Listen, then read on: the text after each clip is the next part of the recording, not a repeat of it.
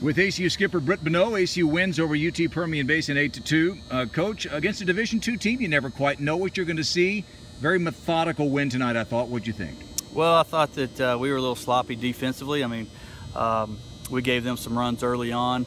I thought we responded very well after that inning and put up a 4 spot. I thought that was very important for us. We talked about that over the weekend, about how we can get back on the board when somebody else scores on us. So being able to put up a 4 spot and then coming right back with another 4 spot allowed us to go to our bullpen and really use some other guys. You know, Derek's only thrown a couple of bullpens of 25 pitches. He's up to 78 pitches after 4 innings.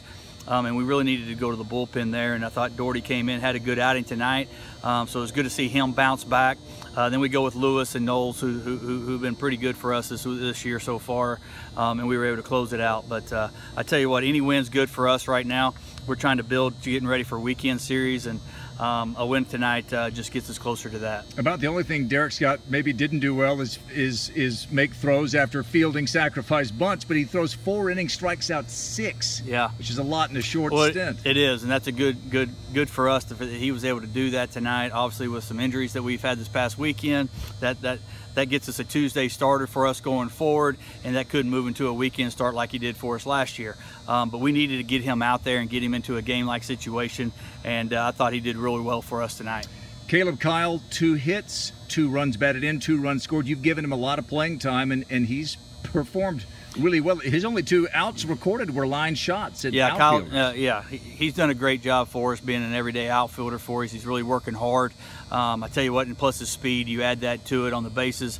He can really do a lot of things for us, and we're hoping that he continues to work hard to do that. He's a really good 2-hole hitter, we believe.